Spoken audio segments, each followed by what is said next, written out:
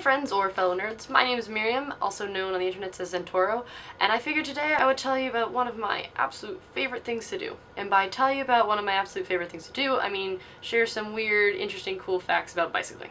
To start off, a study done by the World Watts Institute calculated that for every passenger mile, a cyclist burns 36 calories to a car's 1,800 calories. This includes all the energy that goes into oil and driving a car, etc., etc.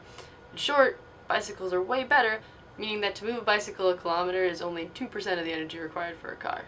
Additionally, a bicycle only costs about 3% of your average car. The longest tandem bike ever built seated 35 people and was almost 67 feet long.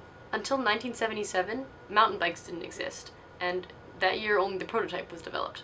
The slowest cycling record was set by a Japanese man in 1965 when he was able to stay stationary on his bicycle for 5 hours and 25 minutes. The fastest speed ever set on a bicycle was set by an American Olympist and Ironman competitor who managed to go 152.2 miles per hour in 1985.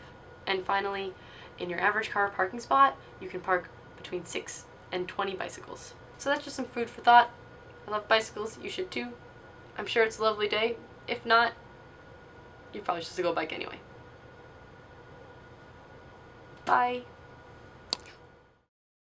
If you're interested in seeing my face anymore or some of the other work I do, feel free to check out my YouTube and Tumblr or Twitter.